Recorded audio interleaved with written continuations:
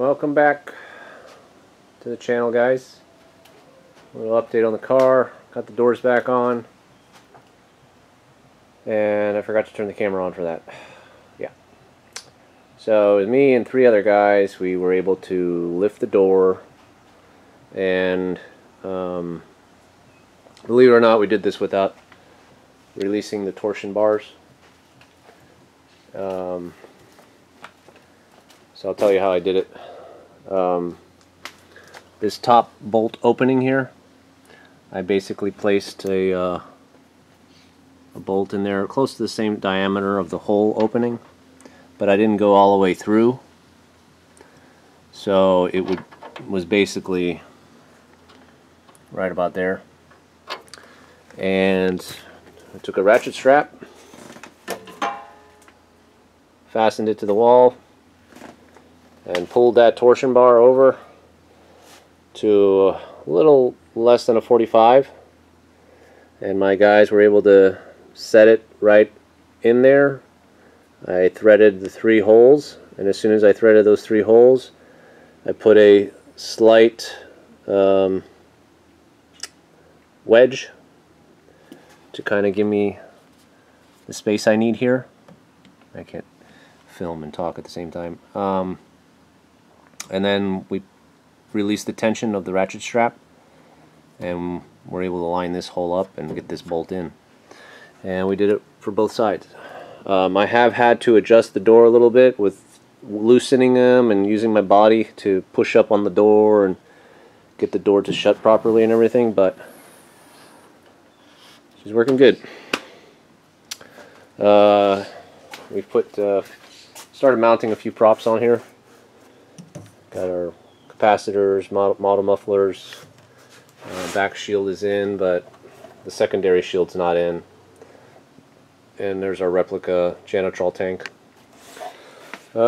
Something happened with when I tore out the interior in this car, and I tried starting it, and she won't communicate with a fuel pump.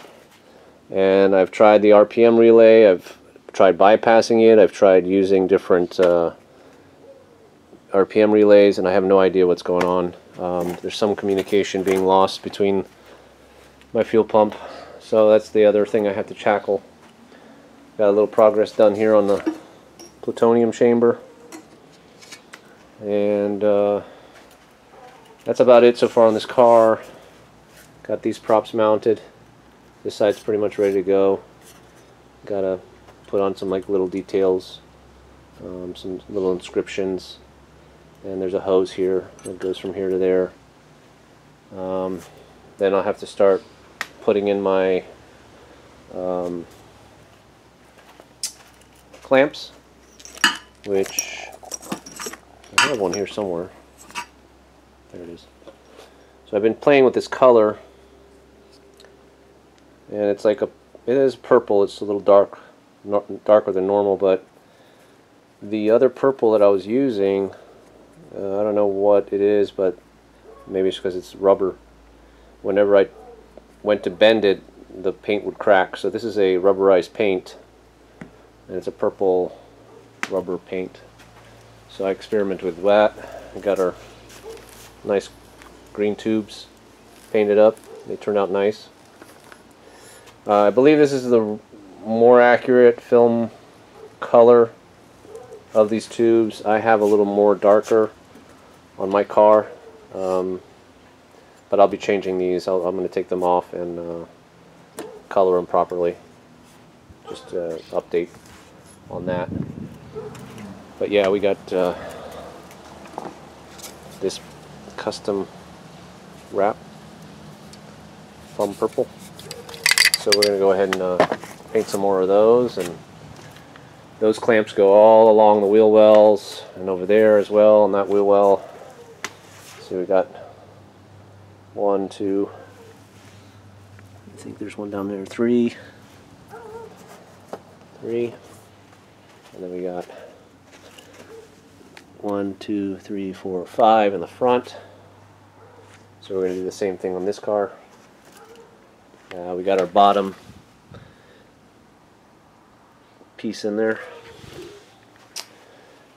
And that's pretty much it for the update. I'm going to try to get some more content.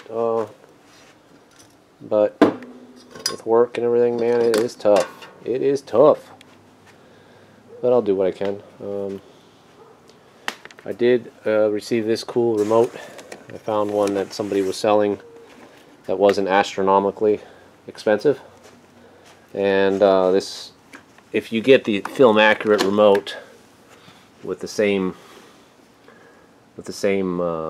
gimmicks, there's a guy, Bob's Prop Shop, no, Doc's Prop Shop on Etsy, and he sells these, but with the film accurate Fatube remote, Fatuba, and it's the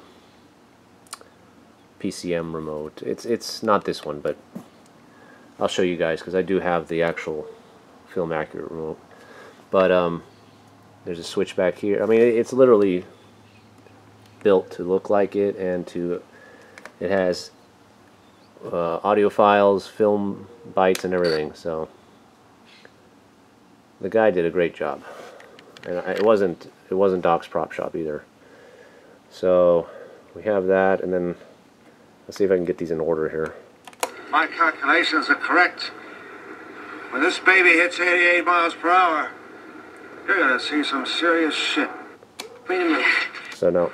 Get that thing hooked up to the car. Watch this. Yeah. Okay. Got it.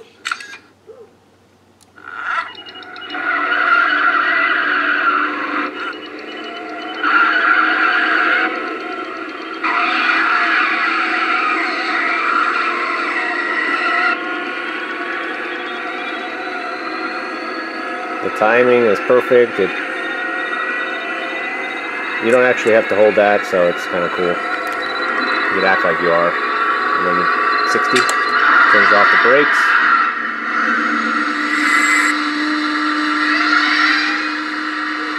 Watch this, watch this.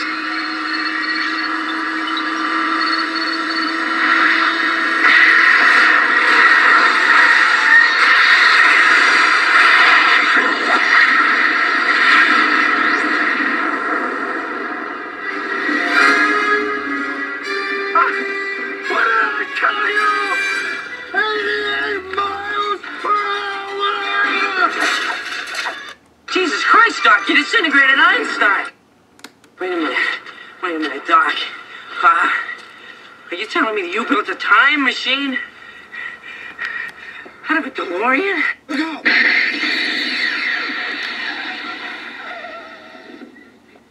And then there's a reset for your digits. Doink. And then there's 2 sound bites for music.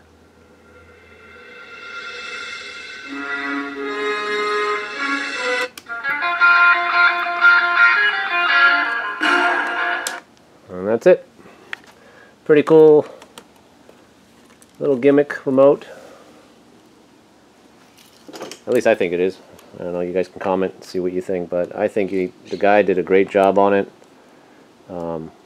Like I said, it's not the exact model, but it's very close in terms of looks, switches. But I guess if you want to spend the $2,000 on a exact model, then go ahead. But this was pretty damn cool in my eyes. Anyway, all right. So until the next video, guys, please like, subscribe, let me know what you want to see. I'll try to fulfill those wishes if I can. You know, I'm working on a few things. This car needs a couple updates. That truck is running great ever since I rigged the relays to stay on for the fuel pump. And then this truck is giving me battery issues, but the battery connections were really bad, so I had to fix those. So she's on a trickle charge now. But anyway, alright, thanks for watching.